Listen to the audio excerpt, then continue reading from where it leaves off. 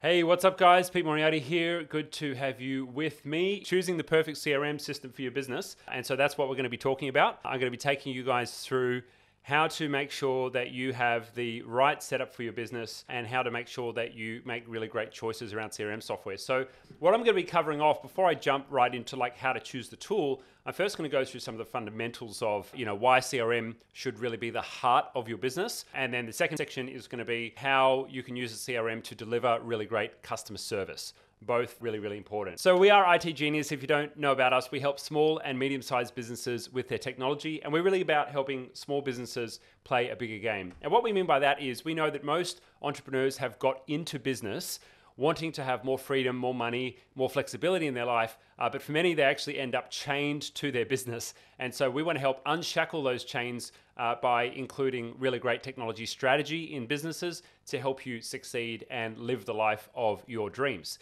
Now, how do we do that? Well, we work with Google Cloud. We're now the #1 Australian, New Zealand small business partner for Google Cloud, which is pretty cool. And primarily we work with a suite of applications called G Suite, or what was G Suite is now called Google Workspace. We've grown and scaled a successful business and successful team, IT Genius, run by myself, Scott Galatly, and Regina Mosso, who's in the middle of the second photo there, are our executive team, and we've built up a large and substantial team. And basically we want to help other small businesses do the same. And we do that by taking businesses through the growth roadmap or the technology adoption cycle. And this is basically our way of chaperoning businesses through the growth cycle of different stages of business. And as you can see there, at different stages, there's different recommendations on technology tools and strategies. And so we want to make sure you're doing the right thing at the right stage of business. So let's talk about why CRM should be the heart of your business, why this should be the absolute middle of everything that you're doing, and why this is so important for you to make sure that you get right. Well, let's jump into some of the things that you may get wrong about CRMs. So when we start talking about CRM software, what is CRM software and why is it so important? Now, most small business success is an accident. And why that's an accident, is because most small business owners just rely on manual systems. They rely on people's minds to get things done, and they rely on people just kind of remembering how to do certain tasks in the business. And so what happens is quite often when someone actually leaves the business, you end up with a big problem because they take knowledge with them, knowledge of systems, knowledge of customers, and you can end up in a little bit of a mess. Now, it's really important to implement technology tools to support your business processes because that's a key, absolute key foundation in you, the business owner, getting off the tools and actually stepping back, delegating more, and having your team do more of the tasks for you. Because really that's the only path to freedom, is taking hats off you and then giving them to other people.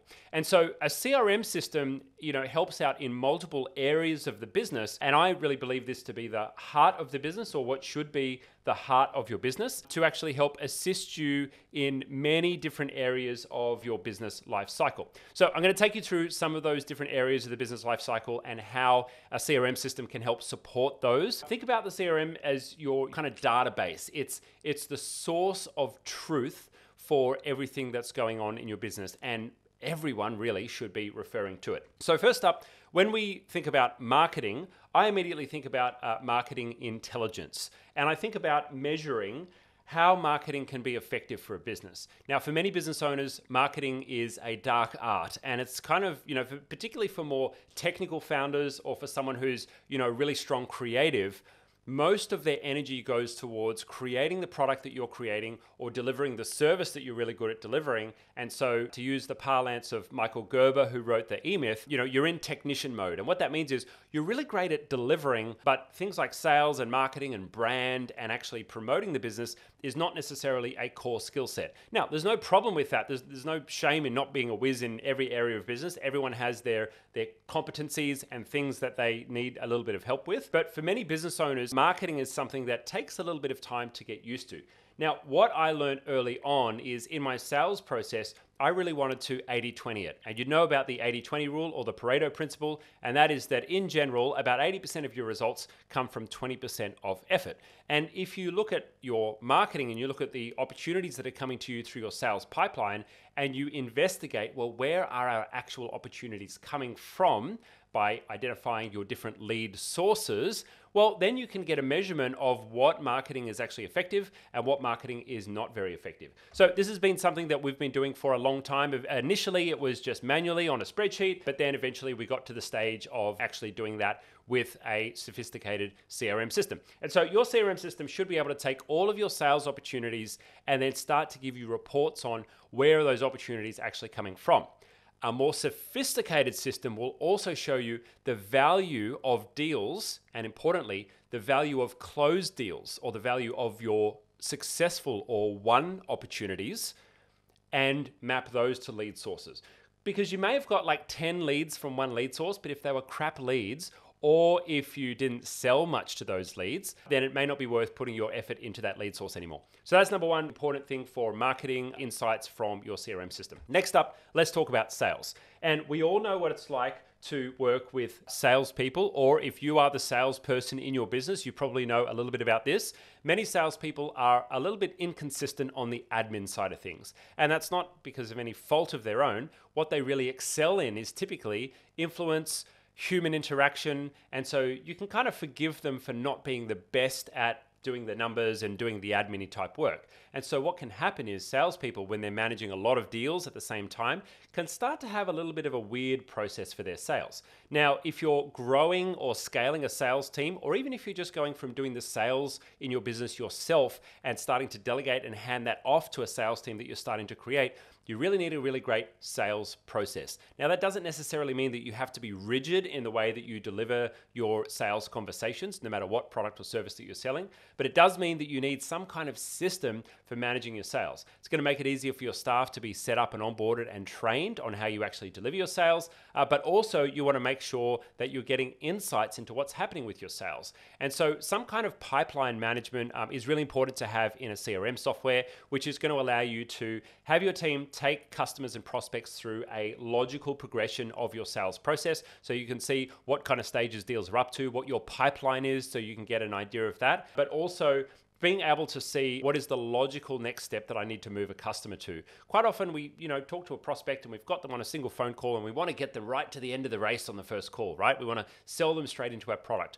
Although there may be certain numbers of stages or hoops that they need to jump through, or different levels of enlightenment, I like to call it sometimes, with your products that you want to take a customer through a process of. And so using a piece of software to manage your pipeline can make that easier and more effective. So next up, let's talk about your people. And so something like a CRM system that talks to your email system, which Copper CRM, the CRM system that we're affiliated with and happen to recommend for most businesses, automatically does this, which is really great. Now, you want to track the activity of your people so you know who's getting their work done and who might be slacking off. And so a CRM system that requires you to manually enter your data can be a little bit cumbersome, because that means that you've got to rely on people entering stuff, and that's admin work, which, remember, salespeople are not always that great at, okay?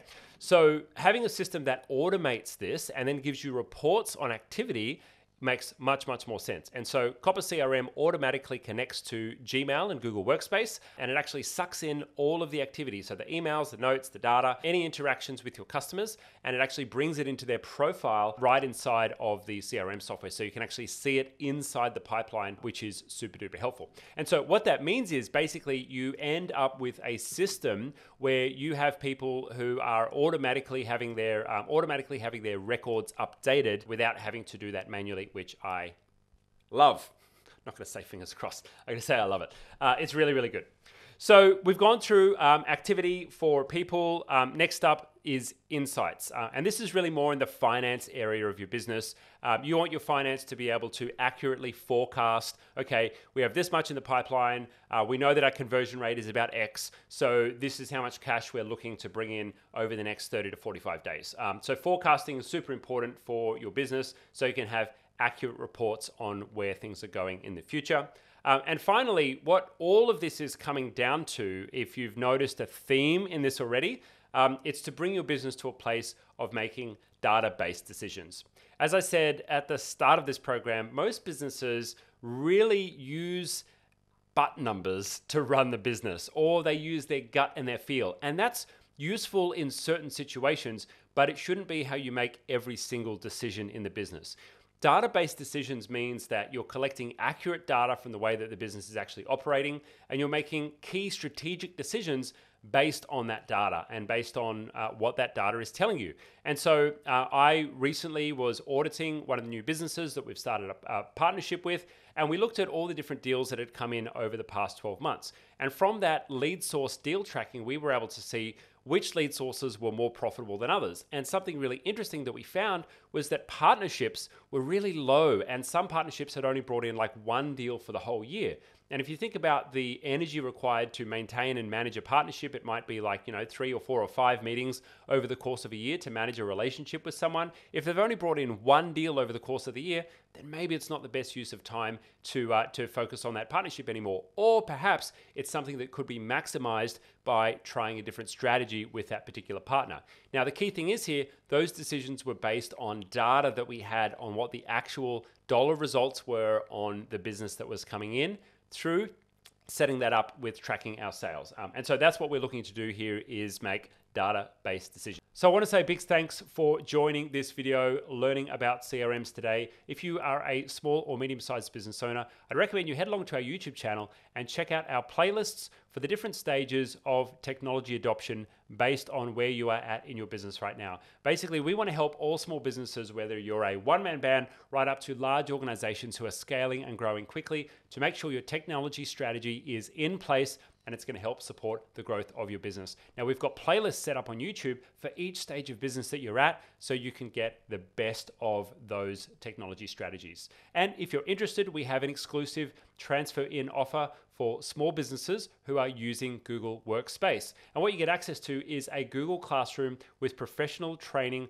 on everything to do with Google Workspace. Not only do you learn how to use all the different applications, and you can share this with all of your team as well, there's also certifications there. And so the aim for this is really for you to use this for your team and for your business, for you to make sure that everybody is competent with the tools that you have already invested in. Now, if you're interested in running a remote team, scaling a remote business, we've got all of our videos on how to grow and scale your business in a COVID world up there inside the Google Classroom, available for free. We used to give those only to our customers, but we've decided to make those available for free for everyone. So get on there, get your team on there as well, and get access to all of the benefits. Now, what do you need to do?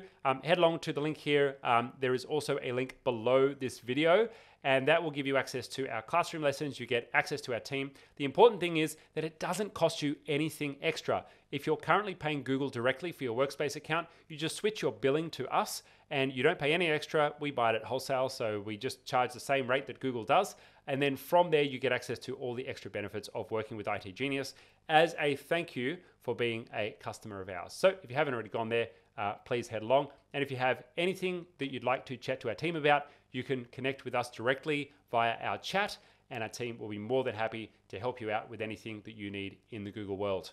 Thank you so much, guys. We will catch you in the next one. Make sure you've got notifications on. If you want to get in touch with our team, jump on the link below. If you've not yet transferred your billing to IT Genius, great time to do that. Get access to the classroom. We're uploading new videos in there every couple of weeks, and it's really being fleshed out to be awesome. We did last year an 8-week series on running your business remote, basically going completely open book on 6 years of completely remote management of our business.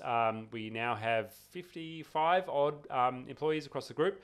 And so, yeah, basically we want to, share with you guys how we actually run the business, how we've been successful. We can't promise you'll be successful. We're just sharing what we know and what works for us. Yeah, all of that is inside the classroom. So if you're interested in checking that out, well, it should be. I'm sure Angel's listening, so if it's not, it will be soon. But yeah, we just gave the go-ahead to upload all of that exclusive content there. And I'll catch you guys on the next one. Peace out and see you later.